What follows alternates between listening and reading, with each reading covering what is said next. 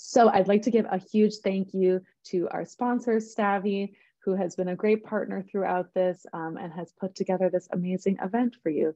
So I'm going to pass it to Anne to kick us off. Thanks, Anna. Hi, I'm Nguyen. So a little bit more about Stavvy before we start talking to our panelists. We're a secure SaaS platform. We help real estate professionals, banks, law firms, and customers collaborate and complete transactions. It's sort of like a marriage between Zoom, which we're on now, and a digital signing platform, DocuSign, something like DocuSign, and with remote notarization. So it's like a marriage between some really interesting technologies. If you're interested, we have like a React TypeScript front end, and our back end is Python with some services in Java. So again, my name is Anne, and I will be your moderator today. It's interesting that we're talking about mid-career decisions because I'm in my third career right now.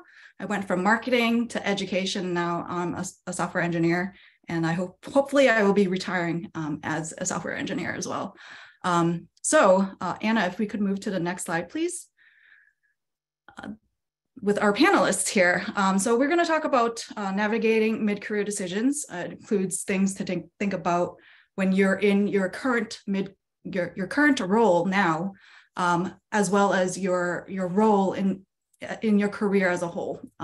And they'll also be sharing ideas and strategies to move to the next level. So I have my 5 panelists here. They're from different areas of Stavvy.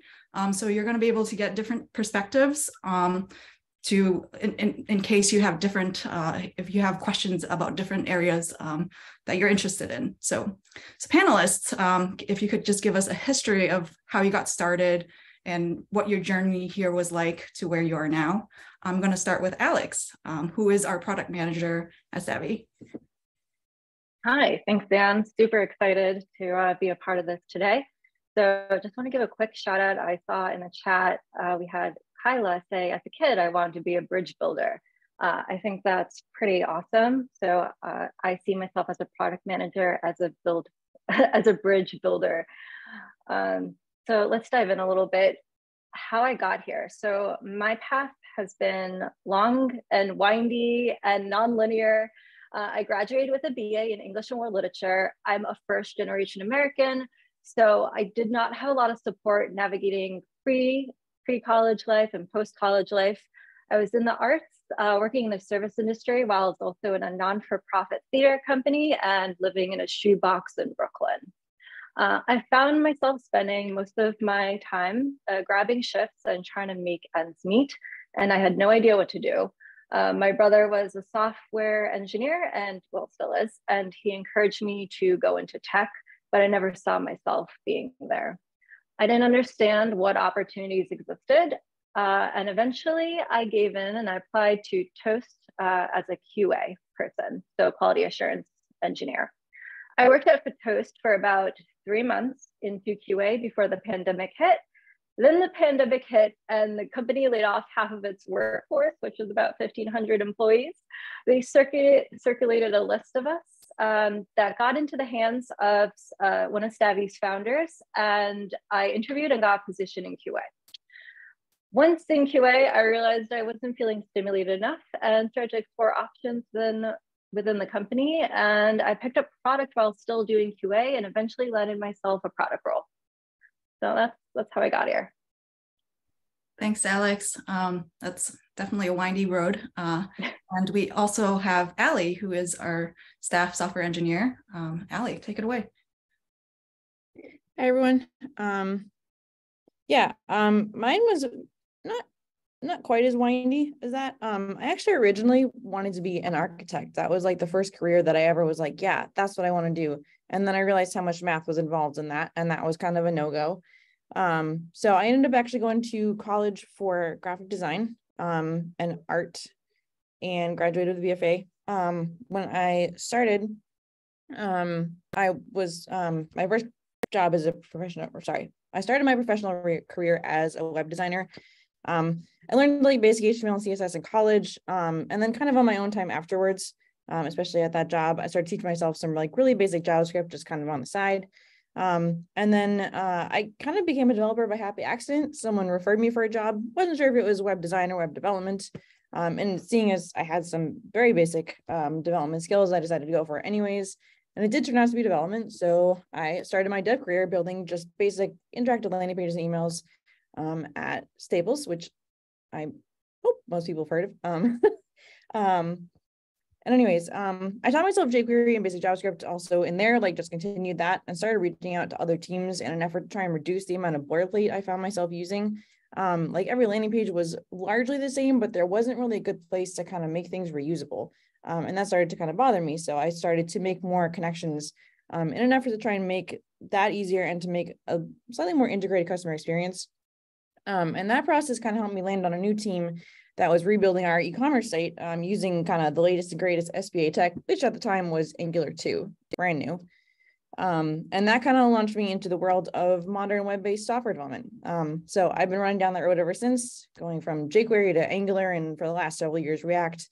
I landed at Stavvy. Like Alex, I was also at Toast and got laid off, which was, you know, a jarring experience, but also was kind of a moment for me where I realized I actually felt like I had a good grasp on what I was doing, and it wasn't quite as panicky to like try and find a new job, just because I had a level of confidence in my relatively new field still to kind of find a seat at that table. So that landed me at Stavvy, and it has been a whirlwind ever since then.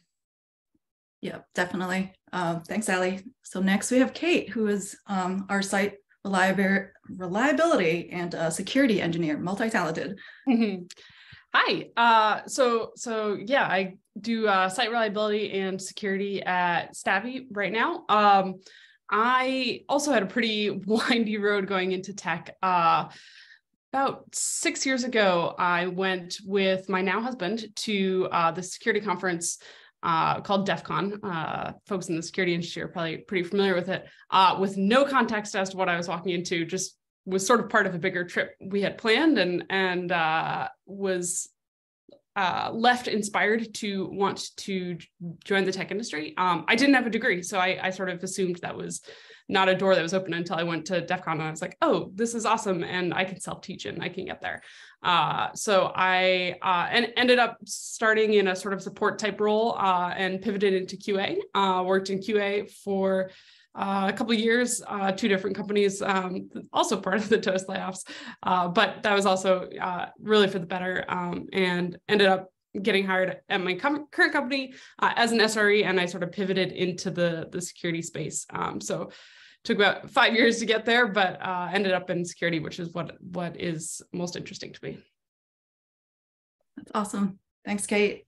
So now we're moving away from our Toast alums. We're going to talk to Kayleigh, who's our engineering manager of the platform team.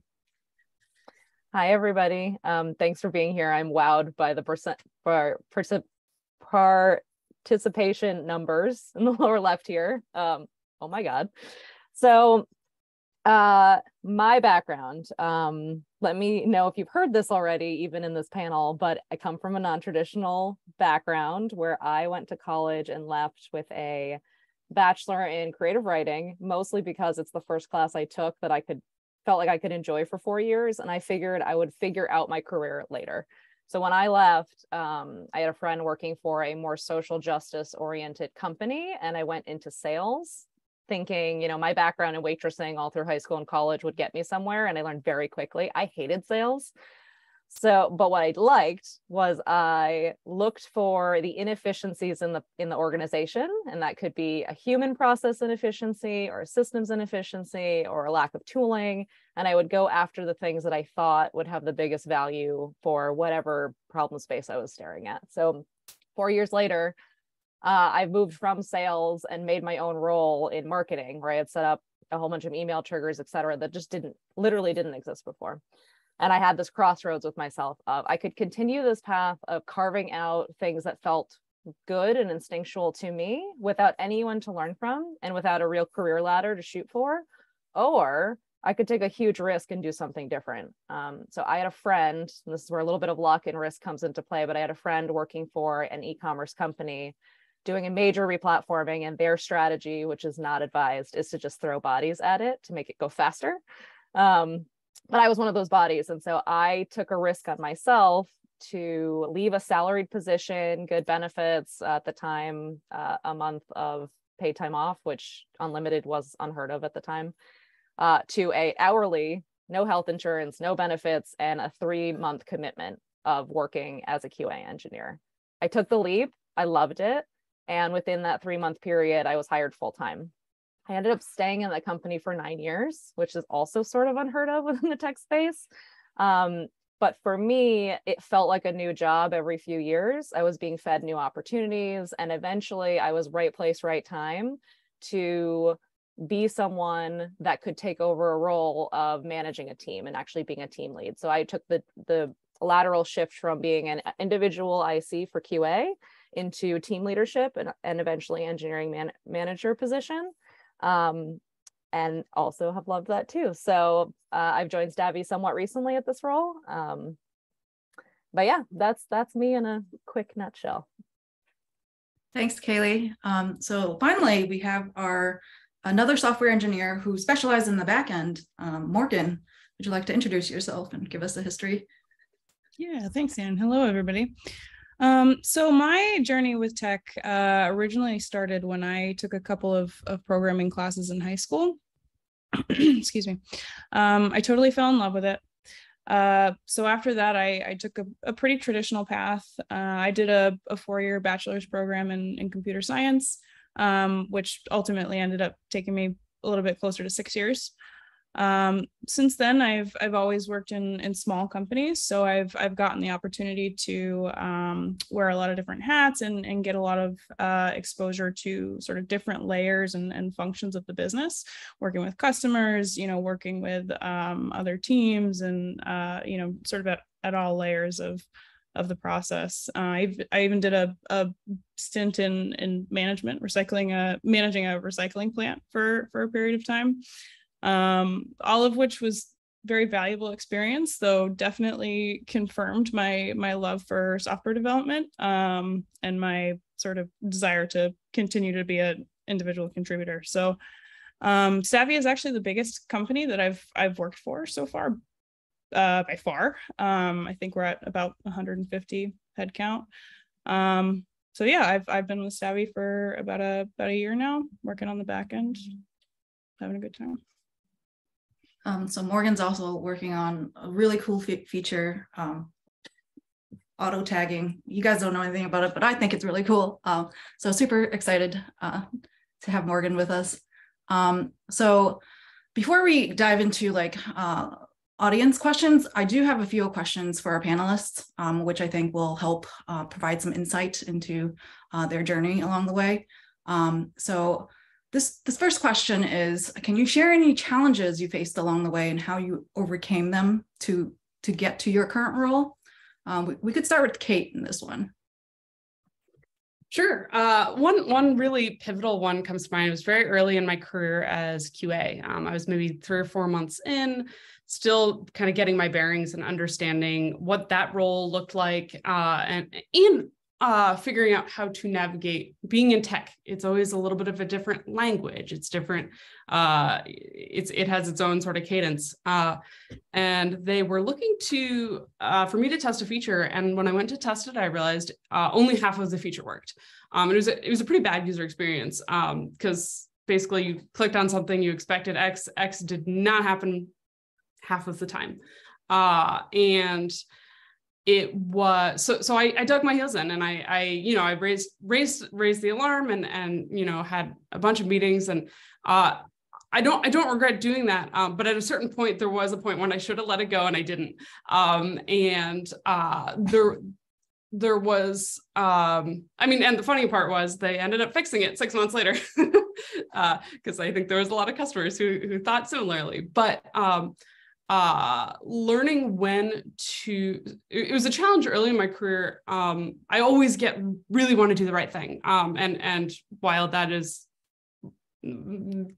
good, I think I dug my heels in too much. So learning when to say, okay, I'm going to find and report and move on, versus when to dig your heels in. It's hard, and it's always a judgment call. But there's times to push and there's times to not. And kind of learning that balance was definitely a challenge early in my career. Yeah, definitely.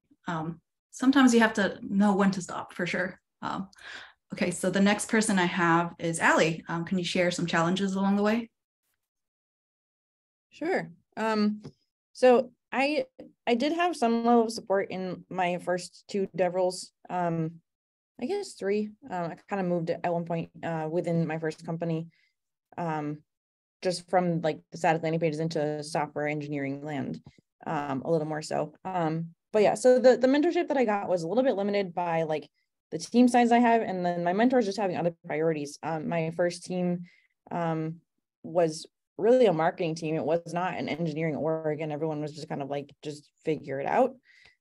So that wasn't necessarily easy. My second role there definitely had a little bit more help, but it was tough because these were people that were also, fighting with other priorities within the business.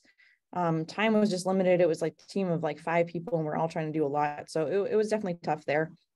I spent a lot of time trying to figure stuff out on my own the hard way. So the plus side, most lessons you learn the hard way, is that the things that I have learned have stuck with me a lot. I've gotten much better at figuring things out without quite as much banging my head against a wall. So that's a useful skill. Gotten really good at Googling too, which is also a skill.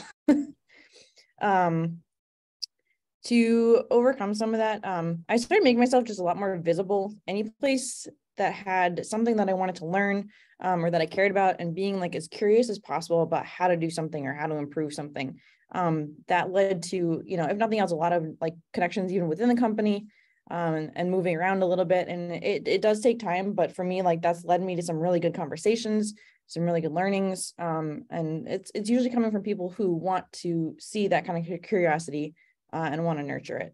So being as visible as you can and just expressing that curiosity is huge.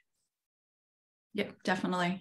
So just to plug out about Stavvy, Allie's sort of our front end leader, as I view it, and Allie's definitely been very instrumental in like making sure we're not siloed in our own little world as a front end team. So definitely big props to Allie there, and that's interesting to hear that she got that from her own learnings and passing it along to us. So the last person I'll ask this question to in regards to challenges you faced along the way is Kayleigh. Yeah, so ditto to both of, I think, the examples both Kate and Allie brought up. But for me, I'll go a little bit broader and say I think imposter syndrome can get the best of everybody, especially if you've changed a career into tech later than and post-college, and especially if you've done a lateral move from, let's say, QA into engineering, and then even just IC into management. You have all these moments where you go from knowing something really well, being an expert in your space, to suddenly feeling really out of your depth. And how I have learned to cope with that is to first definitely recognize that those feelings are real and totally valid. And I think also to say that sometimes we are our own worst enemies, and we unintentionally limit ourselves by this idea of what we think we're capable of. And in those scenarios, I think it's really beneficial to build a group of people around you who can be your mirror, and you look to them instead and have them tell you what they think that you are capable of, because they actually probably have a better view of it than you do. And where that kind of comes into play more crisply in my journey is that when I made that shift from QA IC to team lead, I was in a room with a bunch of directors discussing a reorg for our development teams. And it's crazy to think that I was in there, but I was in there because I was so opinionated and I had such a good view on how the teams were working and what folks were capable of and what the relationships were, that it seemed natural for them to invite me. And then when the moment came up to say, okay, we want to spin up this new team, this previous team lead left, who's going to do it? Are we going to hire, like pull up from internally, or are we going to hire from external sources? And someone threw my name out and it wasn't me, right? Like I would have been glad to help, be like, hey, what about me? But I wasn't thinking about myself in that way, but someone else was. So yeah, just that is a challenge. There have been many challenges. rest assured, and there'll be many more, right? That's kind of the fun of being in tech. Yeah, for sure. That's a great story. Definitely a good part of being at the right place at the right time and sort of making your own luck. Okay, so sort of in a similar question, which is, what is something that surprised you about getting to where you are? And we could start off with Morgan. Sure. So one thing that's surprised me throughout my career so far is how much there is to learn and take away from situations that on paper might not seem like they hold all that much value. I've been in some fairly toxic work situations in the past. And, you know, when you're in that kind of situation, the first priority is always to get out of it when you have the means to. But coming away from those situations, I was surprised at how much there was to take away from that and to apply to my next search and in defining what I want in my career and, you know, what I want the environment that I'm in to look like. So whether you're in a great culture where you're really happy or in a not so great one, you know, there's a lot to be gained by paying really close attention to your environment. You know, what about it feels toxic? What about it feels supportive to you? And really analyze and commit those things to memory so that you know what to look for and what to look out for in the future. And this goes not just for your working environment too, but you know, in the culture, but the tech and the nature of your work too. You know, if there's something that you really don't like about a particular programming language, you know, maybe you find that you really don't like JavaScript because it's weakly typed, right? Or you don't like the way that your company does development. You know, that's something that you don't want to take for granted that it'll always be that way.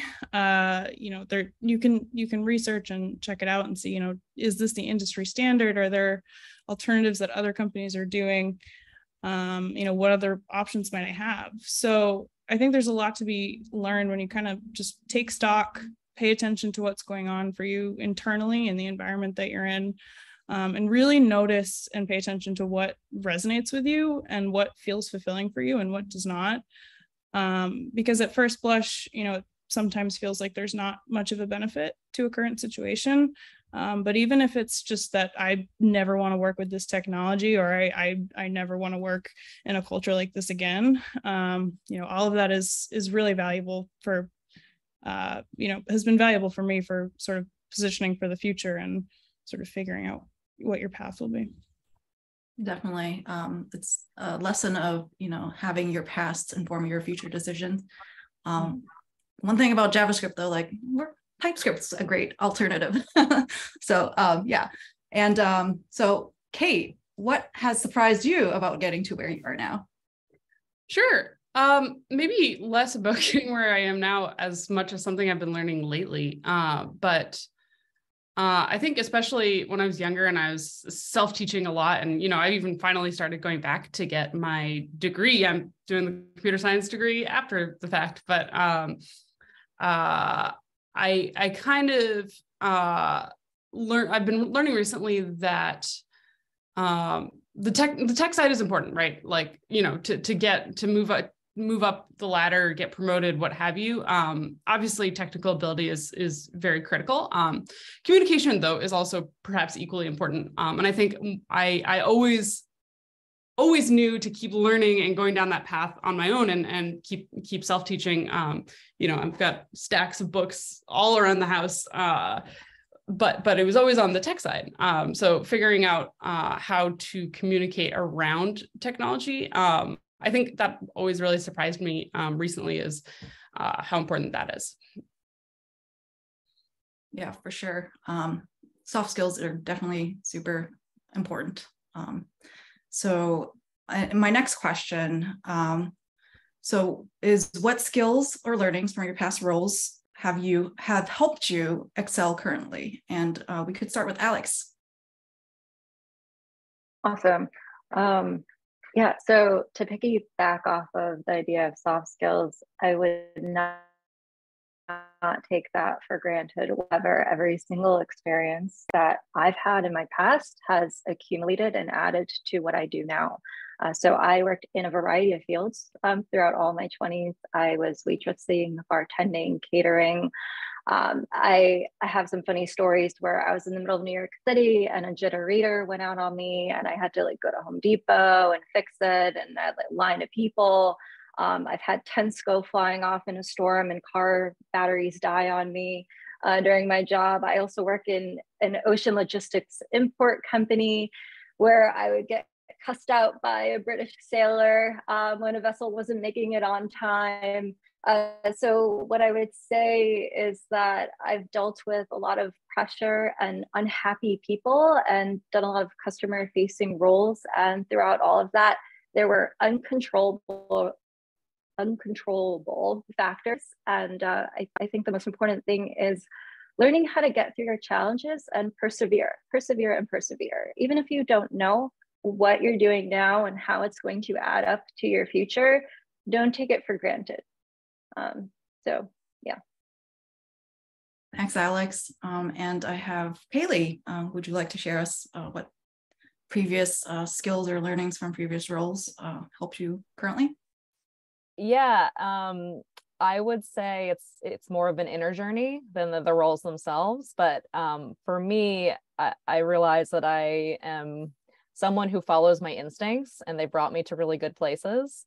The two things that I find myself doing most often is just one, being pretty relentlessly curious. So just trying to be that person to ask maybe the obvious and not so obvious questions, either from my own learning or to make sure that everyone in the room is really understanding each other. I think that's pretty beneficial. Just even if you're the one lone voice, do it.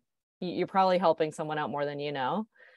And then just to take risks, really, and giving myself opportunities to surprise myself in what I think I can do or am capable of, or even like. For instance, I think management gets a really bad rap, and I'm happy to talk about that further if anyone wants to talk about it. But for me, what I've learned about it is that I feel like people are like one of the most interesting, challenging puzzles to solve for. And when you're running a whole team, you have X number of variability between every single person. Every single person has their own motivations, et cetera. And so I couldn't have told you that's what I wanted to do 5 years ago, 10 years ago, but here I am now and I'm loving it. So just, again, take risks on yourself and follow that gut instinct somewhere. You're going to learn something. Worst case, you learn something. Best case, you love it. Yeah, that's awesome. All right. So for our last question, before we turn it over to the audience, are there any aspects of what you did to get to your current role that someone else can replicate to get to a similar position? Let's start with Allie. This is kind of a tough one to answer because it feels like it's very individual. It's a very multifaceted topic. And I feel like it's very often wrapped up with like, how do I get to like your level? And I think it's incredibly important to note first that like titles aren't everything. Like they vary company to company and even person to person. It can be frustrating if that's like your sole focus. But that aside, like curiosity, tenacity, and patience are absolutely key. Figure out how things work beyond just the surface level. Like don't just learn the how, but the why. It is so incredibly important to understand why things are the way they are, what other things they're trying to solve for. You need like the full picture to really, truly excel at something, I think. So like as much as you can, find opportunities that will give you the freedom to make mistakes under guidance and seek out people who answer your questions and engage your curiosity. Aim to be constantly improving, like especially in the tech space, things are constantly changing. There's no shortage of learning all of the pieces that complete the picture, whether it's purely technical, whether it's like all of the other aspects of the business that play in, or the experience that you're building for whatever or whoever your customer base is. So like truly earning your seat at the table takes years and years of doing all of that. It does take a lot of patience. It can have a lot of frustrations in there, but like everyone else has already said here, like all of that contributes to your own growth. Like don't take any of that for granted, roll it all in there. And so like it does take time, but doing that will make you unstoppable. Definitely feels sort of like having a more of a growth mentality for sure would help you get there. And the last person I'll call on would be Morgan for the same question, which is anything someone else could do to replicate getting to where you are now. Yeah, so I would say learn what you like, learn what it is that's important to you in a job. And when you have the opportunity to do so, be picky. I figured out fairly early in my career that I wanted to be in a place that had strong engineering principles. And more specifically, I wanted to get more hands-on experience with writing tests. So I made that a critical part of my next job search, where I ended up here at Stavvy. And during my search, I was picky. I did my research. I didn't apply to companies that I could discern had questionable or poor cultures. Looking at Glassdoor reviews, Indeed, Blind, and just researching what the sort of sentiments are of people who are there. In my interviews, I prioritized asking questions about those engineering principles and about testing. I wasn't just guiding myself by what sounded good at the moment or who was going to pay me the most. I was guiding myself through these elements that I had already decided that were important to me. So just sort of having some vision for what it is you want to be doing. You don't have to have it all figured out by any means. But if it's just a programming language that you want to work with, or certain engineering practices that you want to get experience with, always have that in the forefront of your mind, and be really picky about that. Even before you apply, really discriminate, does this organization meet these criteria for me? And don't be afraid to prioritize getting that information from your interviewers as well. Because you always want to remember you're interviewing them as much as they're interviewing you, and sometimes, depending on the job market, even more so. So having something tangible to set your sights on. And I think this also makes you more attractive to potential employers, because it shows that you're passionate. It shows that you care about the work that you're doing. You're not just complacently showing up for a job. You have this thing that you want to be there for. You're showing up because you want to work, whether it's with that particular technology or that particular project management format. You're showing that you will be present and you will care about the work that you're doing. Thanks, Morgan. Okay, so we're going to go to our audience questions now. If anyone has questions, please type it into the Q&A functionality in Zoom. So we're going to start now. Funny enough, the first question is to me, which is how did you personally navigate your career change? It's bold and brave to do 3 career changes. Most people would have settled by now, by career 2. So I've always been interested in tech. I actually dropped out of CS undergrad because it wasn't the most supportive environment. So I've always kind of wanted to be where I am now. When I was working in marketing, I did a lot of like VBA programming just to make spreadsheets do what I wanted to do. Did a lot of freelancing. When I moved into education administration, I worked with a lot of student data, so it's a lot of querying, it's a lot of report generation, data analysis. And then finally, by way of boot camp, I got into software engineering, mostly specializing in the front end right now. But yeah, so it's just kind of always something I wanted to do. And I'm glad I landed here finally after like 15 years of just doing other stuff and trying to get in. So yeah, that's my answer. But moving on to our panelists, I have a question regarding layoffs for our 3 TOAST members, TOAST alums. Like, how did you handle the situation of being laid off? I can jump in. Okay. The first thing is like deep breaths and be kind to yourself. They say there's 2 types of people in tech: people who have been laid off and people who have not been laid off yet. It happens to almost everyone. It's frustrating. It's disheartening. I think it's especially frustrating when the company tries to build the sort of familial culture, because then when you're laid off, you sort of feel cast out of that. And I saw a lot of that with some other folks in the TOAST layoffs. And the second thing is to do your homework. Things like severance are negotiable. Make sure you understand what you're signing before you sign it, and understand, and consult with outside folks as you can, because there's a lot of sort of technicalities, and making sure you really understand the documents you're signing and things like that. And it's okay to say, you know, I need an extra couple days to review this. I'm gonna, you know, get back to you by Friday. But mostly be kind to yourself in the process. It's always frustrating, you know, but that's, I think, the most important thing. Thanks, Kate. Alex or Allie, I don't know if you want to add anything to it. Sure. So I think it's really dependent on what situation you're in. Completely agree with Kate. Be kind to yourself. It's a difficult situation to be in, regardless of how long you've been in the industry for. I would say is definitely, if you can, do take the time to take care of yourself. You're number one, right? Take care of your mental health. Know that it's not a reflection of you and your abilities, but it is just circumstance and business. So it is not personal. I would say also, if you have the time and capabilities, it's a great time to upskill yourself, right? So when you get yourself kind of recomposed and ready to get yourself out there again, there's a lot of free courses out there where you can upskill yourself. And so, you know, use your time wisely.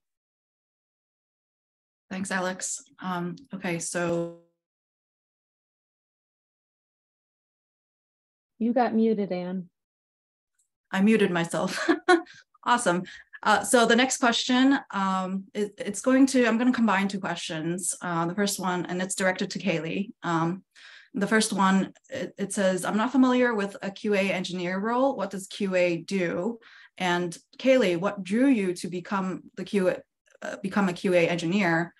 This hunting down inefficiencies tendency. These are great questions. And then I just also want to throw out there that it's funny that even on this panel that many of us actually came from a QA place, and it was a stepping off point for ourselves. So you know someone who wants to get in the industry, or you yourself want to get in, I think it's something you should look into. It's an interesting role because it's not something you really go to school for. It's not even something you really learn about until you learn about companies and software development teams and all the pieces involved. I'm going to use an analogy for QA because, as Allie said earlier, you know, titles are meant to mean something, but at different organizations, what is expected out of the role can be different from each other. And so you can see the same exact title. One company would expect one thing out of you, and another company would expect a different thing. So here's my expectation based on my experience. So imagine software is like building a house. And when you build a house, you have all of these specialties that need to be involved in the project. You have the plumbers, you have your tile guy, you have carpenters, you have a safety inspector at some point to come in and say, like, yep, this looks good. And then you have a general contractor kind of having eyes on everything and running the entire show. If I were to ask you what you think the QA role is, most people would say it's the safety inspector, and I would disagree. It's actually the general contractor. You want to know what exactly you're building, who everybody involved is in it, and what are they doing? Did they up to spec to your, you know, ability, like to your view or not? And to question, you know, hey, are we doing the right thing? And is this the right cadence? And are we doing this with the customer in mind, risk, et cetera? So it can be a very powerful role for a software engineering team where developers can focus really, really narrowly on writing code, which is great because they're making all the micro decisions on how is this going to work, short-term, long-term, longevity, scalability, et cetera. Someone in QA has to know the feature really well inside and out, but also have that broad perspective of how does this thing we're doing fit within the broader product and the organization as a whole. So that's my spiel on QA. It's a great role to start in and also stay in. I have friends who are still in it and will probably be in QA their entire careers. Thank you. So just to kind of stick around the QA question, I do have another quick QA question, and someone else could answer this. This question is, I have years of dev and product experience and have been partial QA for a long time. I just now am finally full-time QA. I'm surprised by how QA is looked down upon or treated as an obstacle often. Is this a typical culture across tech, or is it possibly the team or company that I'm in at the moment? Any former QA folks want to answer? Yeah, I can speak to that. There's always going to be a little bit of friction because developers want to get their features out, and QA often are the ones saying, hey, no, you have to fix this thing. In good organizations, I think Toast had a pretty solid team for the most part. And so good organizations, they learn how to partner well, and they have, QA on each team, and they work with them, and, can help retest and things like that. And have clear expectations going into it. Cause there's times when I found something that there wasn't clear expectations for. So I think there can be a really strong culture around QA. And I don't want to say there's always friction, as in it's always challenging. But in the same way, and I actually feel this similarly with security, right? Because sometimes as security, I have to say, no, here's how we're doing things. It's just the goals of that role. The goal of QA is to make sure the product is good. There are good organizations out there, and it is always really disappointing when QA is looked down upon. But I think it's worth finding a role that a company that really does value QA.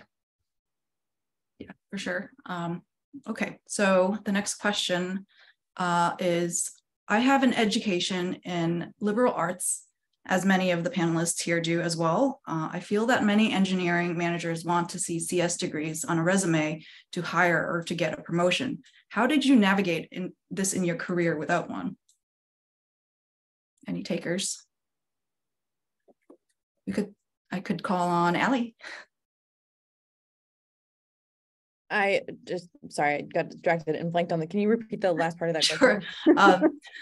So this person has an education in liberal arts, and they feel that many engineering managers want to see CS degrees on the resume to hire or to promote. How did you navigate this without a CS degree? So if I'm being totally honest, when I'm when I'm interviewing people, I very often don't even look. I'll glance at it, but I want to see what you can do. I think a lot of this is a product of the culture of the company that you're at. So many people come to this field being self-taught, and are just as capable.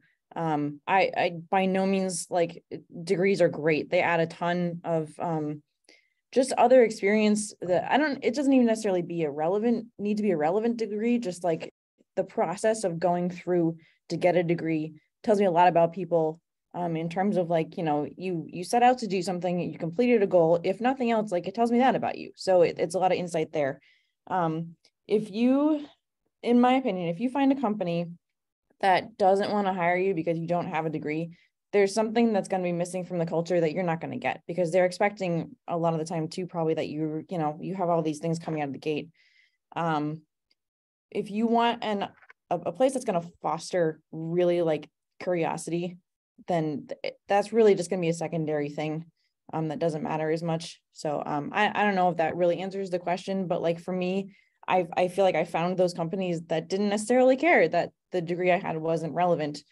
And was looking at the skill set that I was presenting to them from what I had learned, and taking that into very heavy consideration, which I'm very grateful for. I know it's not common, but look for that. For sure. Yeah, and I could add something to that also on the other side of the fence of being a hiring manager. I too don't really take a lot of stock into that line item for, what education looks like. So doubling down on just what Allie was saying, it's about the organization and who in the organization, who are the people on the ground actually running it, and what are their perspectives.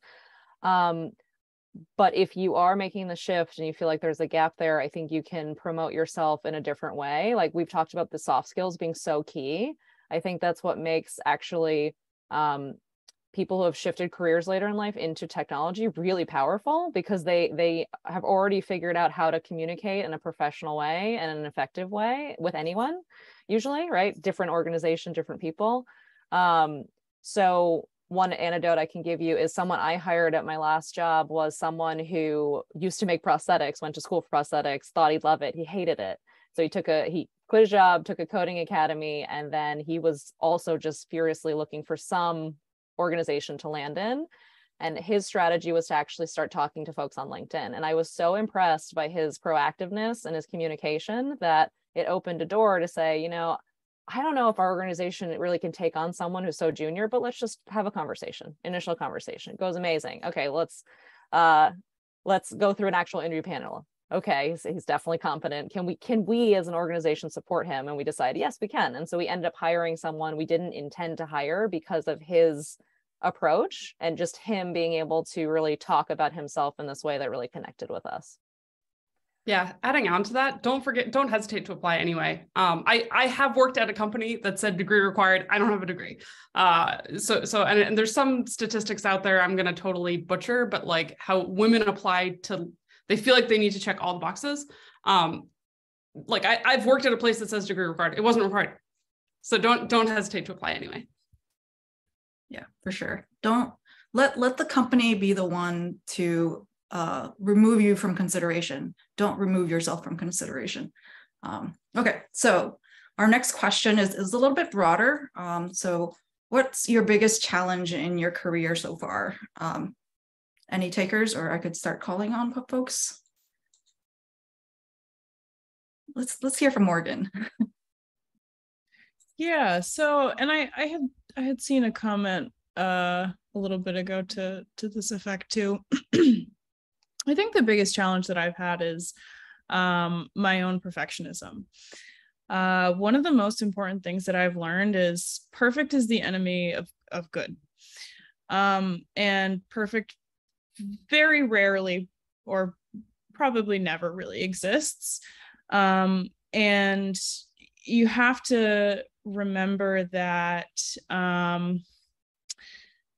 working in this field is a constant learning process. It's a constant learning process, and you're constantly growing, and there's constantly going to be things that you don't know, or that you're going to trip over, or that you struggle with and you're going to need help with. And that is so okay. It's so okay to not be perfect, and to make mistakes, and to reach out for help in those situations when you need it. And it's really important to, I think, internalize that and not hold yourself to a standard that's not realistic. Because sometimes what you'll find is that you're holding yourself to a standard that other people are not. And we're very often our own worst critics.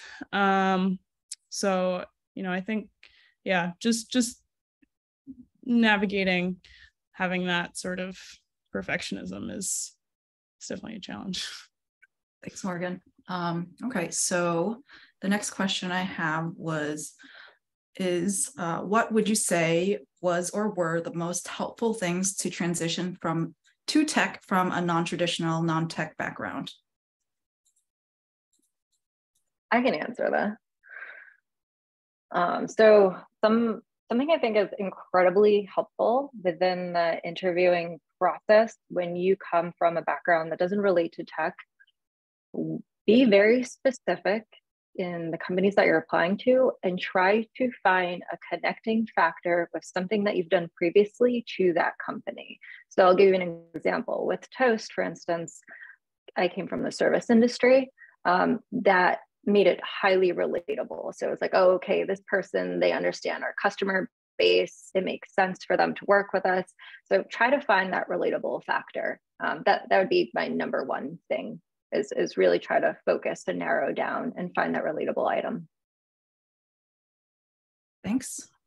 So anyone else want to take a stab at that, or we can move on to the next question?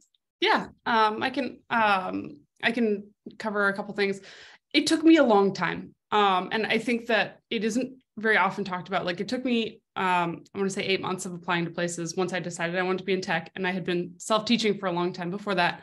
And it was really frustrating. So again, being kind to yourself in that process. And then, also being willing to take a role that gets your foot in the door, and because all of where I started was in this role that's sort of support-ish. I don't know, it's complicated. You can see it on my LinkedIn, but being willing to take something that gets your foot in the door and gets you involved. And then, when I was like, hey, I want to move to QA, that was a lot more organic transition. So I think finding the opportunities. And the last thing is, going to conferences, going to meetups, meeting people, talking to people, getting involved. I'll cite an example. I helped run DevOps Days Boston, and we were desperate for volunteers, and we really got to know our volunteers, right? Like, and we really needed people to help set up some stuff, and then we get to know these people, and they don't have to be involved in DevOps yet. So but then we get to know these people after the fact and build these really solid friendships. And now I have a person in mind who's like, oh, if I see an opportunity for that person, I'll reach out. So these conferences and getting to know people and raising your hand and say, hey, yes, I will volunteer to move chairs. Or whatever it is, meeting people and making those connections is really important. Awesome. All right, so moving on to our next question. So how do you know when you're ready for more responsibility in your role? You can't always be 100% sure, but how do you know if it's just nerves and is not a mistake? I would say if it's a mistake, okay, right? Like if you say yes to something that's not a good fit for you, then my expectation is that you're at an organization where you can talk to your manager about that and say, hey, I tried it, not for me, and push that somewhere else. And if that's not possible, then I would argue it's probably not the right organization for you. But like, you can't learn without taking risk. To be more specific about the question, I think if you have a sense that you're feeling very comfortable and kind of bored, that's a good signal that you need something new. Not to knock feeling comfortable. I think there's a place and time where, you want your work to be very stable. But check in with yourself about how you're feeling. Are you learning something new? Are you growing? And if you're not, is that something you want to take on now? Yes or no, regardless of what the responsibility is and how far away you think you might be from it. But starting to put it out there that you're interested, you might get opportunities your way that maybe are like a little bit lower risk. So for instance, when I took on management, I didn't really know if I wanted it. And so we did like a trial period of like, okay, well, we have this open rec here. Why don't you start here with this one person and see how you like it? And that's not something I would have come up with. That's something that someone else took my situation and offered to me. So being transparent about how you're feeling, even if you don't have a solution in mind, might get you to somewhere interesting if you start to open up about it. For sure. Did anyone else have a answer to that question? I absolutely agree with all of that. I also think a lot of the time you kind of just naturally, if you are that type of like very curious person, you kind of start leaning that way when you're ready for it, regardless of whether you're conscious that you're doing it. So definitely be aware of the things that you're doing. Even if it's something that you're like, oh, like that was new. That was kind of cool. I want to keep doing some more of that. Like, I think it's a very natural progression as we mature and like just professionally and as people, that you start leaning that way. So pay attention to that. Okay, thanks, Allie. Any other takers? We might be moving on to our last question soon. Okay, so our last question is, what difficulties, if any, have you had to overcome as a woman working in tech? You know it's going to come up, so.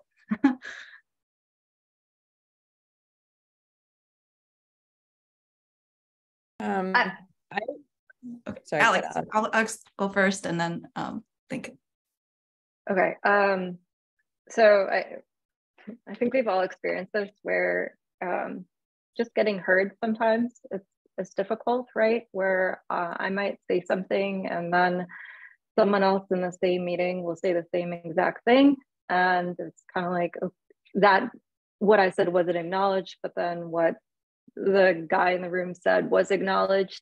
So sometimes having to navigate that is a little bit frustrating and difficult. And in those instances, what I try to do, depending on the meeting, and it does depend on setting and who I know, but sometimes I'll take a moment to pause what's going on, or I try to, and just ask if what I said is unclear.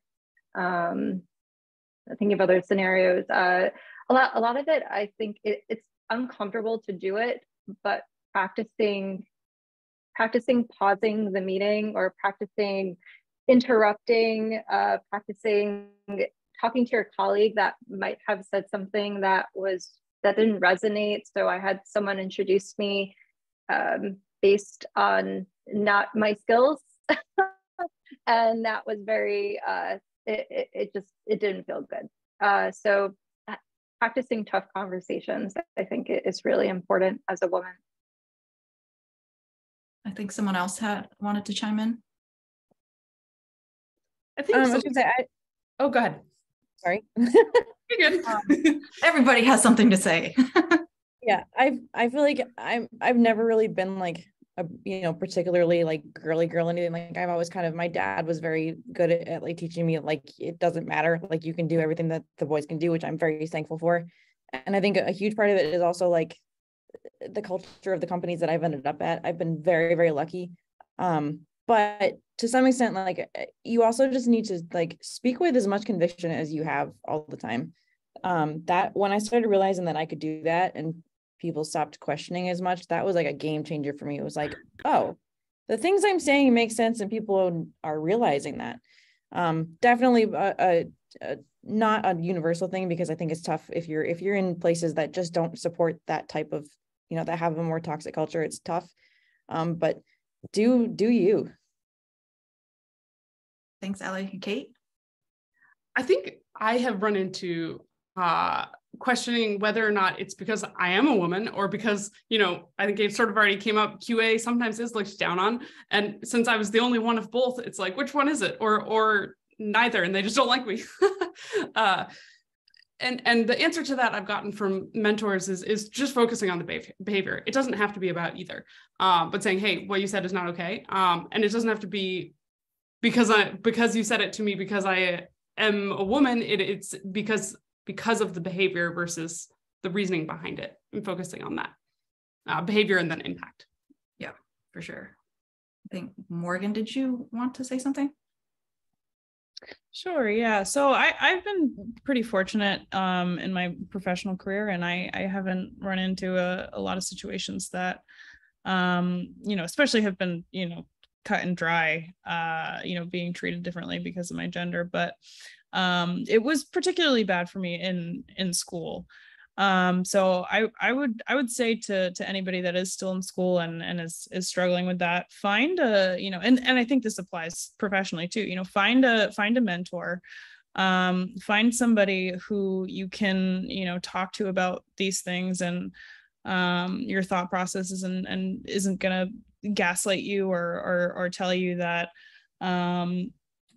you know, you're thinking of things wrong, or, you know, having those resources, I think is really important. Other people to bounce things off of, and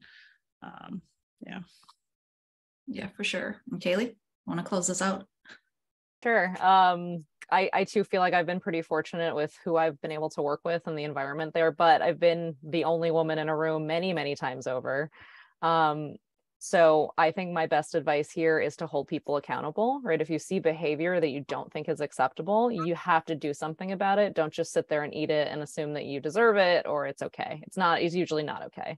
So use the resources within the company to make sure it's known and that action is taken. If you feel like you can't have a one-on-one conversation first, and ultimately if the organization too sort of fails you, get out of there. Yep, for sure. All right. So I really want to thank everybody for joining us for this lunch hour. It's been great. I've learned a lot about my colleagues, and thank you for Women Who Codes for hosting us. Yeah. I just want to say a huge thank you from Women Who Code to all the amazing panelists, and to Anne. You are an amazing moderator. I also want to thank the participants who gave amazing questions, many of which we could not get to. So I just wanted to share that Women Who Code has copy and pasted all of these questions, and these will absolutely help us plan future events, know what you're looking for. So definitely go to our website and join the community so that you can keep up to date, because we are taking your feedback and we'll do something with it. So thank you so much. And thank you, everybody. Thank Bye. you. Thank you.